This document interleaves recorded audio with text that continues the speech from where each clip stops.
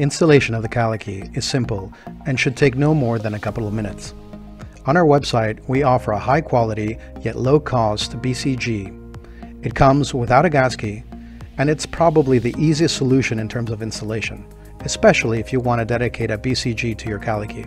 However, it's not necessary to buy our BCG.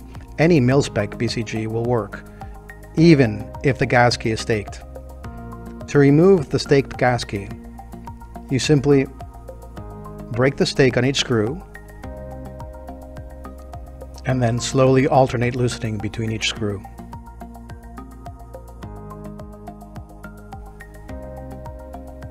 This requires a bit of patience, and it's probably the most time-consuming aspect of installing the Cali key.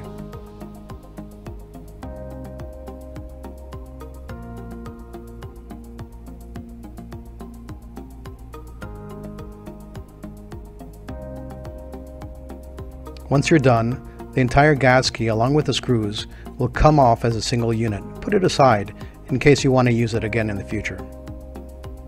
Now, you want to clean the mating surfaces of both the BCG and the Cali key's gas blocking portion.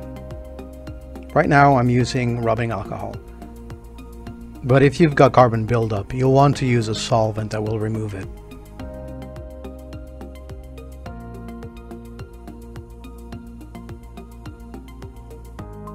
Place the gas blocking portion of the Cali key onto the BCG where the gas key used to be. Using the supplied screws, alternate between each screw and tighten by hand.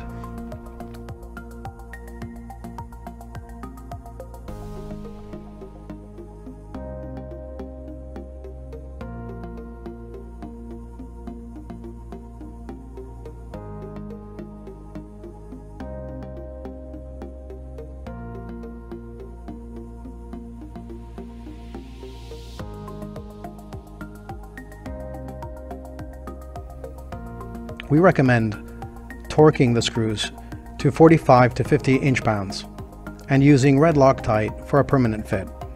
However, hand tightening is totally acceptable.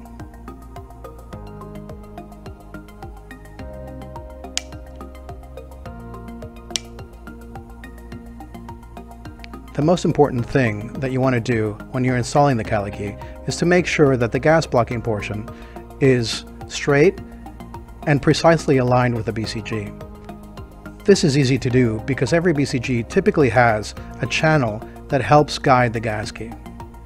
When you're done, simply mate the handle portion of the Cali key to the gas portion of the Cali key by sliding it in from the side. All you need to do now is properly lubricate, stick it back into your rifle, and you're good to go.